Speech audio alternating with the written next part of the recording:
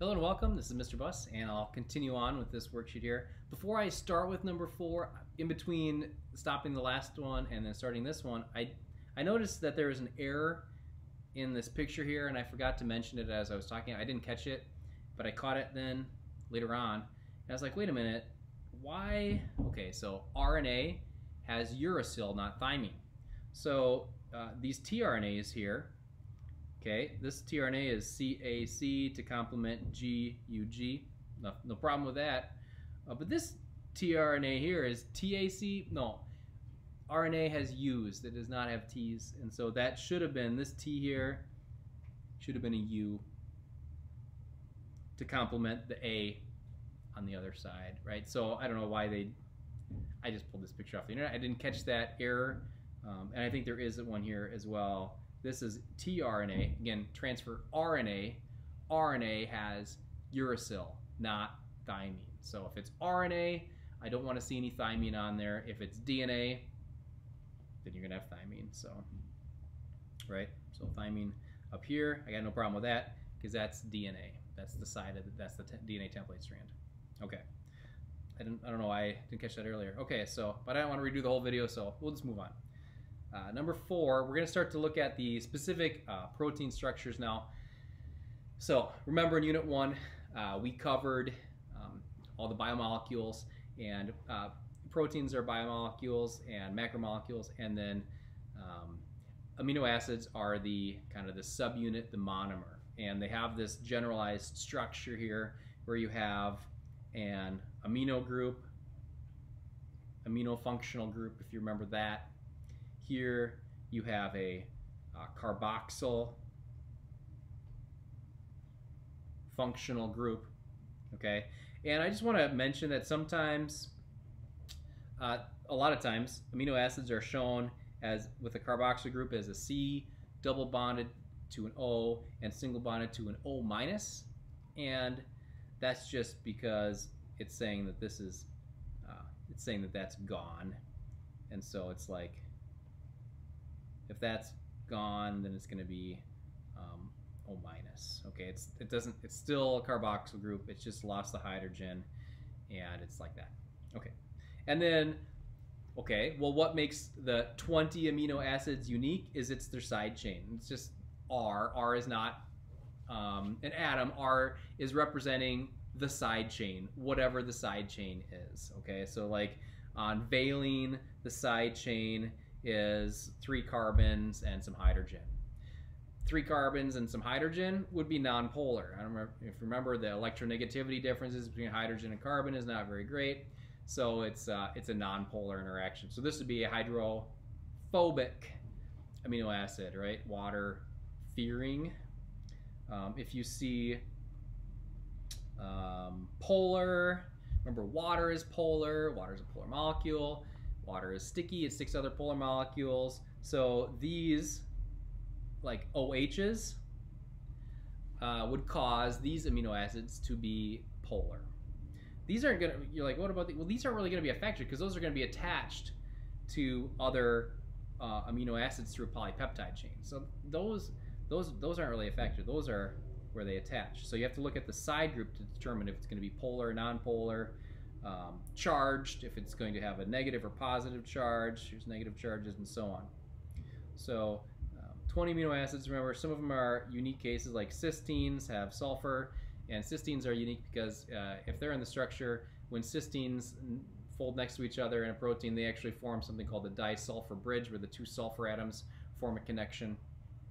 Okay, so there's the 20 amino acids, so you don't have to memorize the structure of them, but there they are. And again, just remember, review from Unit 1. Recall that if you take one amino acid, and so here's the R group, they're just kind of shown that way, and move it to another one, that you're going to have an H and an OH leave. That's going to form an H2O, dehydration synthesis reaction, and you're going to form a new bond right there. That line there between the carbon and the nitrogen is a polypeptide bond, and that's holding the amino acids together, and then the water molecule leaves. If you go in this direction, what's it called? Remember, that's a hydrolysis reaction. All right, so big idea, DNA sequence is a sequence of genes. This is just kind of sums it up. Determines RNA, DNA sequence determines RNA sequence. RNA sequence determines amino acid sequence. Amino acid sequence determines how the protein is going to fold, and that's going to determine the function of the protein. So that's kind of just the big idea here. And then I just threw in this picture to the right of, again, showing primary sequence, secondary sequence of alpha helix and beta sheet folding, tertiary folding. Remember, that is going to be happening more in the endoplasmic reticulum and stuff like that. And then quaternary structure, when proteins are bonded to other proteins. So let's learn how to read the code. This is going to be more active now. It's probably, maybe you're a little bored just listening to me ramble here. But so here we go. These are the kinds of problems you're going to have to solve now on quizzes and such like that. So we are going to start with DNA sequences. And I'm not going to give you the double-stranded sequence. So like for number 9, I'm going to give you the single-stranded DNA template strand. Okay, I'm going to say transcribe this. Okay, how do you do that? Remember the complementary nucleotides, right? That's easy, right? So just go ahead and transcribe that. Pause the video. I wanted you to take care of this stuff on your own, and then check and see if you did it right or not.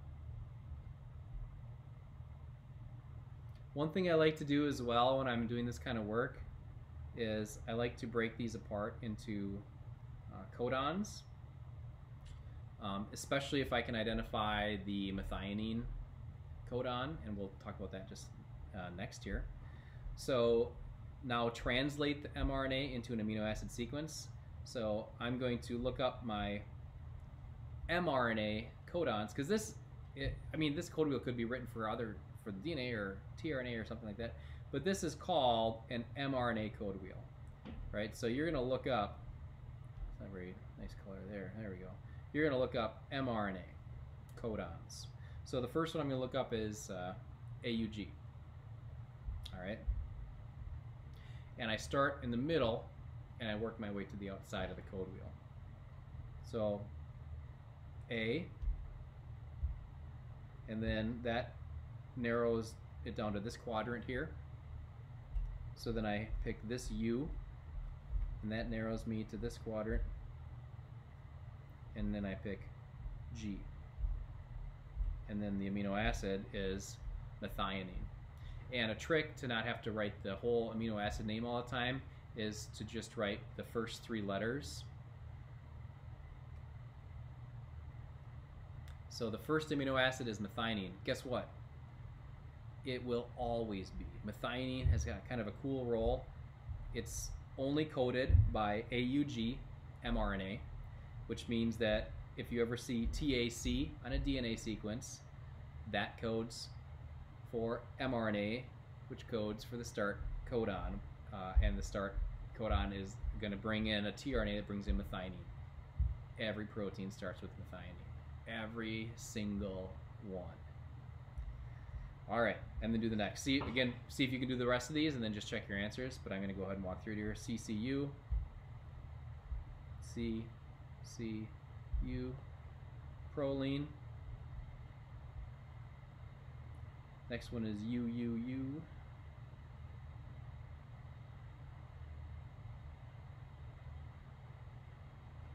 Phenylalanine. UCU. Serine. UAG. Stop. Stop is not an amino acid. Stop means the game's over. Okay, so when the remember we have this ribosome complex on the mRNA, we have the tRNAs coming in. When that sequence of UAG is read, it pops off and it's done, and it stops doing this, and then it'll find another mRNA and find an AUG codon. It will have to just keep going. I mean, that's what they do. They hop on to the AUG, and then when it hits the UAG, it pops off. Now, notice on the mRNA code wheel, if you think about this, if there's 4 nucleotides, A, G, C, and U, and there's 3 letters in a codon, then you have 4 to the third is how many possibilities you have for sequences. So there's only 64, because 4 to the third is 64. 4 times 4 is 16, times 4 is 64. There's 64 possible codons. So this mRNA code wheel has them all. It has all 64 possibilities, okay?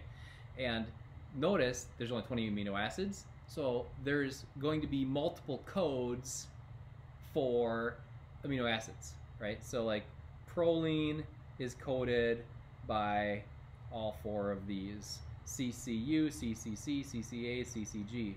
All right, and then also, I'm not sure if proline's on here twice, but you'll find that some of the amino acids are even on here twice. Like arginine, right? And so just be aware of that. There's multiple stop codons, there's multiple codons for the various amino acids, except for like some of them, like especially, I'll point out again, methionine only has 1. So go ahead and do the next one. As practice, I'll go ahead and do it kind of silently, so you can just kind of fast forward to the end when I have it solved here. But go ahead and do this first on your own.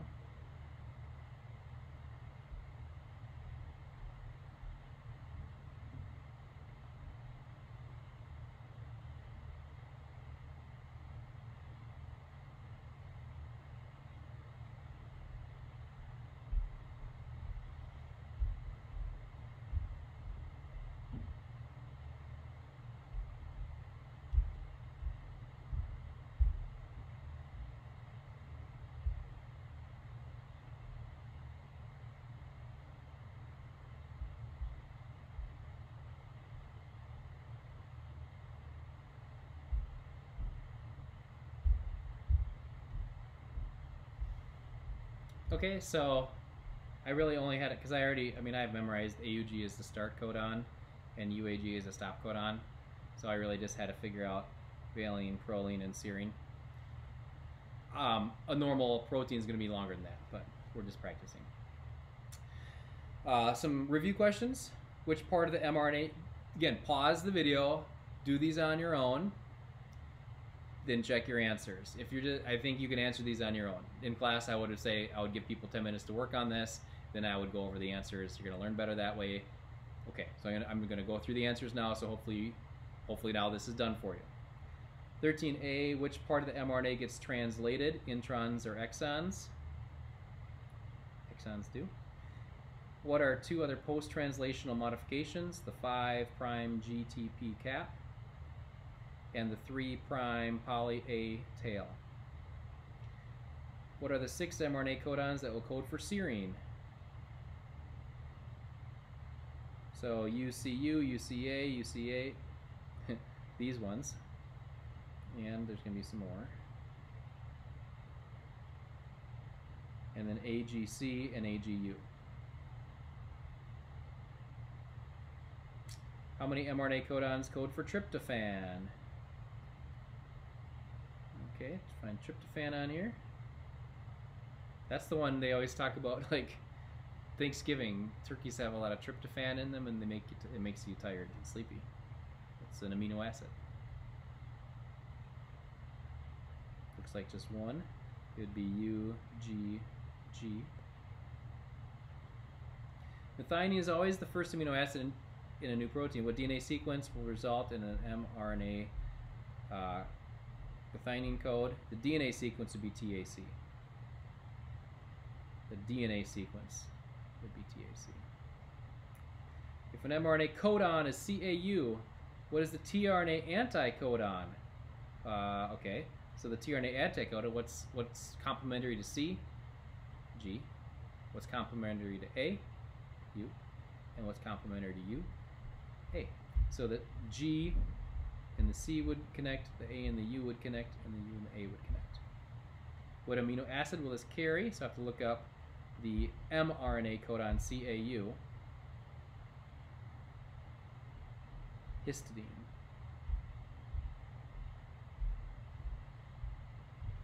What are 3 types of RNA? mRNA, rRNA, tRNA, and I went over in the video. Messenger RNA carries a message out of the nucleus. Transfer RNA brings an amino acid into the ribosome. Ribosomal RNA is the structure that holds it all together. All right. And now, reverse transcription, okay, is kind of, okay, stop what we've been learning. That's transcription and translation, okay? That's where you take the RNA out of the nucleus and you make a protein. Reverse transcription is specific to a process that happens with viruses, and viruses that contain RNA rather than DNA. So a virus will, well, this is in the picture here, a virus called a retrovirus, okay, because it goes backwards, RNA to DNA, which is rare, kind of a weird thing. So the viruses are just, crazy cool in terms of to study. Obviously, they're terrible when you get sick and stuff like that. They're part of life, and they do many different things. And are viruses themselves alive? No, because they don't have cellular machinery. They rely on living cells to replicate. But a virus will bind and enter a cell, okay, and then it will hijack the cell. But before it does that, if it's a retrovirus, and a retrovirus is going to incorporate its DNA into your DNA, okay, but it starts with having to take its genetic information. So it's got a protein coat, it's got some cellular markers, and it's got a protein coat, and that protein coat breaks apart, and it leaves the RNA enters the cell, and then the viral RNA is in the cytoplasm, right, where you have cellular machinery and stuff like that, but it also contains its own proteins to turn that viral RNA into a little teeny little code of DNA, double-stranded. That's DNA. So reverse is to go from RNA to DNA. Okay, and then even though I said DNA can't leave the nucleus, well, this is a very small section of DNA, okay, that the virus was carrying, so it's still a small enough particle to integrate and enter the nucleus, and then it breaks apart your DNA, adds its code. What is that code for? It codes for the virus, okay? So it's going to then go in your nucleus, and then once it's in your nucleus, then it's going to go through that whole process. Okay, now that it's in your nucleus, the virus is gone. The virus itself is gone. All this machinery is gone. All that's left, though, is it has taken its DNA and placed it inside your DNA. Okay?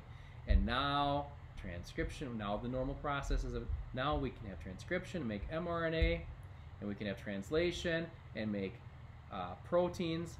What proteins? Virus proteins. So your cells get taken over, turned into factories for making viral proteins and virus, and then your cell basically will explode, releasing thousands and thousands of new viruses to then infect other cells and do the same process over and over again.